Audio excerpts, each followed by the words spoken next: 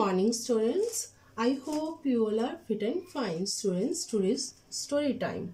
Our story based on animals. A red hen and her friends. A little red hen lived on a farm with her friends. Red hen worked very hard. She used to scratch the barnyard from morning to night for food for herself and her friends. A dog, a cat, a duck also lived there, but they were lazy.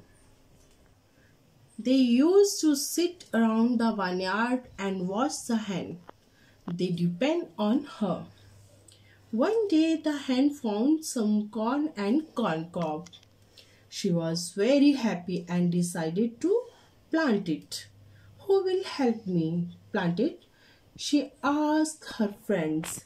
Not I, said the dog. Not I, said the cat. Not I, said the duck. Hen planted the corn all by herself. The corn grew and grew, and soon it was tall and strong and ready to be cut. Who will help me cut the corn? She asked her friends again. Not I, said the dog. Not I, said the cat. Not I, said the duck. Then I will, said the hen. I will cut the corn myself. Then to take the corn to the mill to be ground into the flour. She asked if anyone would help, but they all said no.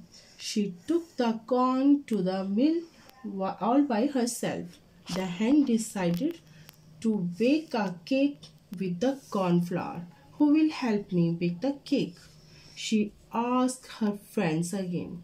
Not I, said the dog. Not I, said the cat. Not I, said the duck. Then I will, said the hen. I will bake the cake myself. At last, the fresh warm cake was ready. Dog, cat, duck gathered around the cake, hoping for a big nice piece. Who will eat my cake? Asked the hen.